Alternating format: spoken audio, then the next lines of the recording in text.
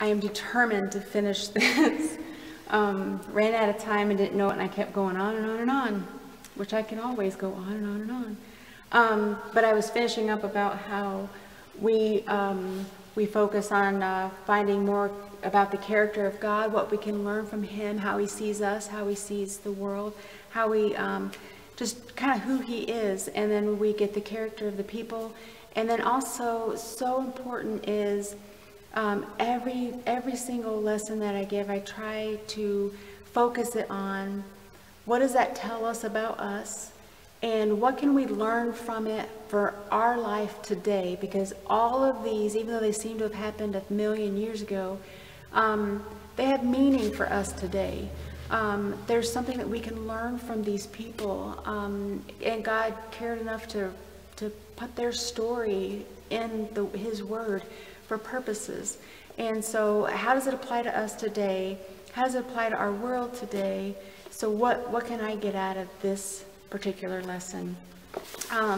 So I've already went over this, but you didn't see any of it, so we're going to do it again because this is going to happen. Okay, so now we're going on about Saul as being rejected. And I better hurry so I don't run out of video time. Always fighting, always wars, thought King Saul. God did not help.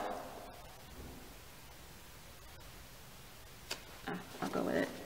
Let me find my one feller that I need before there he is. Okay, got him. God did not help win against the Philistines because Saul did not obey God. The Philistines had even taken away the Israelites' swords and spears and wouldn't let them make new ones. The Philistines were mighty and cruel warriors. They were used to winning. And when Jonathan, King Saul's son, attacked a Philistine garrison and drove the Philistines away, they were very, very angry. Saul heard about this and told his messengers to sound the trumpet and call all the men to Gilgal to meet him. The people of Israel were frightened. Some said, "We don't even have any weapons, and those Philistines are fierce fighters."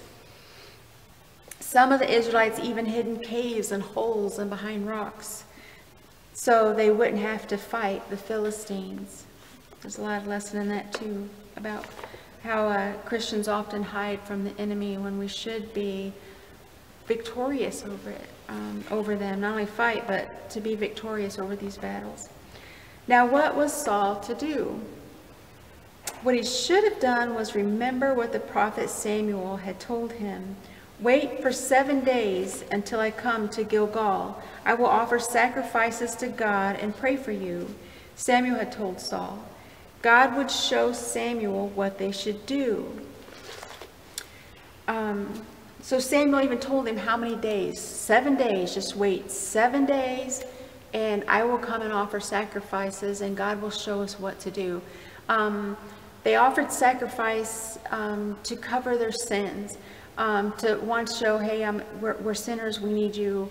The blood of the animal covered their sins so that then they can make a request before God, and He could hear them and move on their behalf.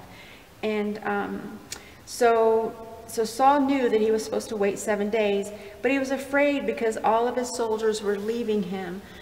They were leaving him. One, they were afraid, and two, obviously they didn't trust in his leadership. And also they didn't probably respect him the way that they should. You don't leave the king, in general. But he starts worrying because they start leaving, and I really have to wonder if he wasn't concerned more about the way they thought about him than he even was about winning the battle. But so anyway, they start leaving him, and he starts to panic. "Where is that prophet Samuel?" thought Saul. "I can't wait any longer." And Saul decided to sacrifice the burnt offering himself.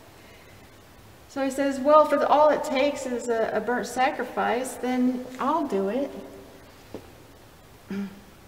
So he made the burnt sacrifice for himself.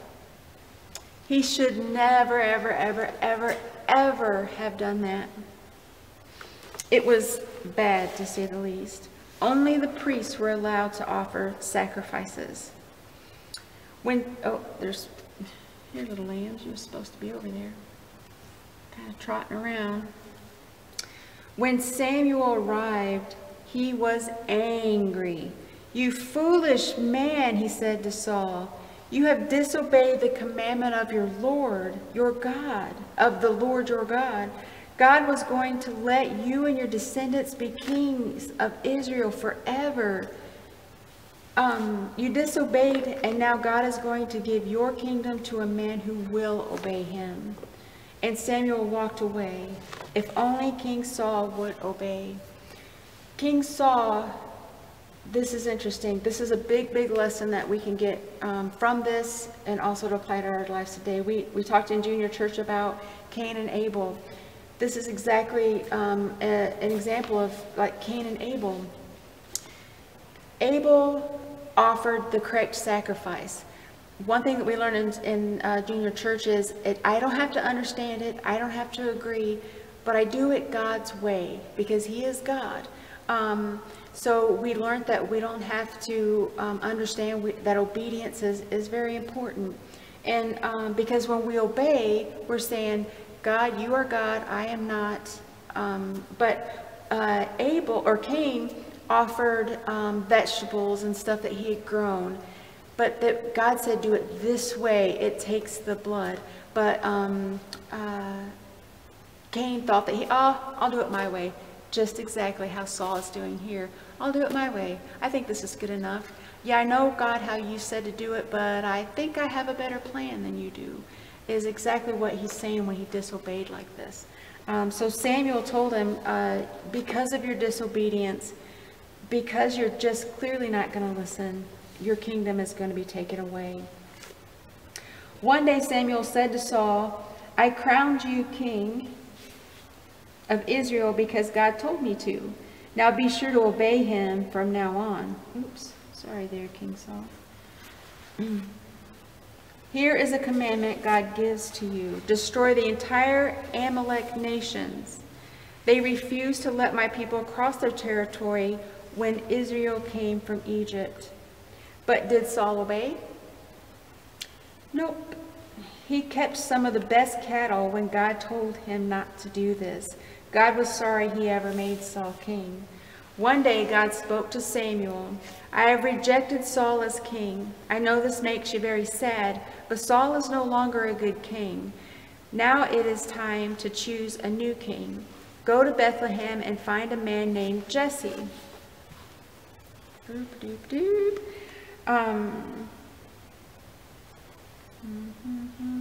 Sometimes I lose my place.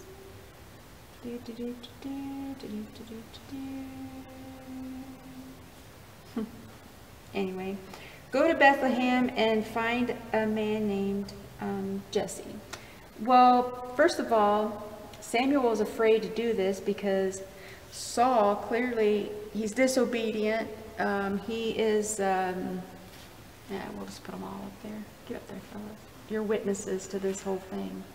Keep your eyes open. Hey. Come on, guys, get with the program. All right. So he's like, "God, if I do this, if I anoint another king, Saul, he might kill me." And he said, "Don't worry, I have a plan. Go to Bethlehem and offer a sacrifice and make a feast for the people. Invite Jesse and his sons to the feast."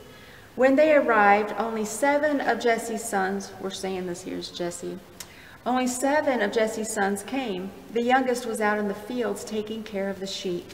Samuel looked at the oldest son. He was tall and he was handsome. "Surely this is the man God has chosen," thought Samuel. But no, God said, "You judge by the way a man looks on the outside. I judge what he is like on the inside." Oh, I love that about God. I love that he sees the heart. He judges by the heart. I am so glad that he doesn't judge me physically. I'll never be an athlete with awards and trophies, and I don't have the ability to do great and mighty things that the world would be impressed with. I'll never, ever be Miss USA, anything like that. But God, when he looks at me, I am confident that he loves my heart. I'm confident that he sees at least a few things in there that make him smile. And I love that God sees the person of the heart. And so we're going to see a little bit more of that. That's one of the characters of God that we talked about, and how God judges us according to our heart. And we talked about how you can put on pretty clothes, and you can do have fancy things and stuff like that, and there's nothing wrong with those things, but that doesn't impress God, because he sees our heart. And we went into a lot of wonderful discussions about that, which is a wonderful characteristics, a wonderful thing that we learned about how God sees us. One by one the sons stood before Samuel, and none of them were the ones God had chosen. "Are these the only sons you have?" asked Samuel. "The youngest is out in the field watching the sheep," answered Jesse. "Send for him at once," said Samuel. When David stood before Samuel, God told Samuel, "This is the one that I have chosen." When Samuel poured some oil on David's head, again, where's the oil? Why do I keep losing the oil? It's not a good thing. Oil.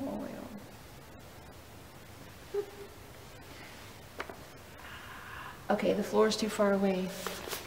He's got a thing of oil here. We use our imagination a lot in junior church. So as soon as he saw him, God said, "This is the one that I have chosen."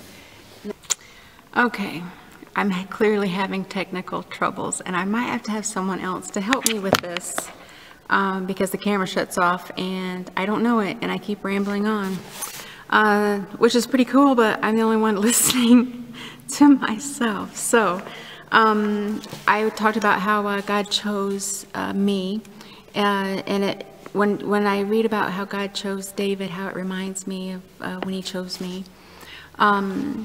But I love that God, the way he chooses us, and that he looks on the heart.